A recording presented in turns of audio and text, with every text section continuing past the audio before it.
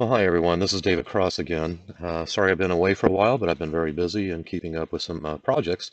And I thought I'd reach out and give you an update on one of these, which was the Excel IP address conversion macro that I provided a while back. And I don't know why I didn't do this in the first place, but I find that all of my spreadsheets have subnets with CIDR notation. It's great when you're looking at IP addresses to convert it, but what happens when you want to do the subnet? So the first thing is I added to the macro, and I've uploaded the link as well so that you can download this from the website and from this video. Take a look in the description. But more specifically, it's really the easiest thing that I could have done. Let me get this in frame. Where in the configuration of the macro where I'm testing the string, I'm just going ahead and spreading this out or splitting it if there's a CIDR notation in it.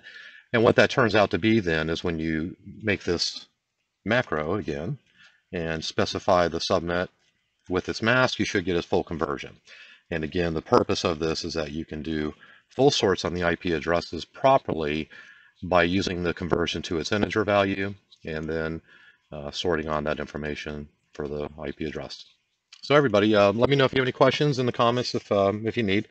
And I'm going to update any more IP address specific videos soon. I have a number of PowerShell scripts and things that I work with, and a lot of useful utilities for this.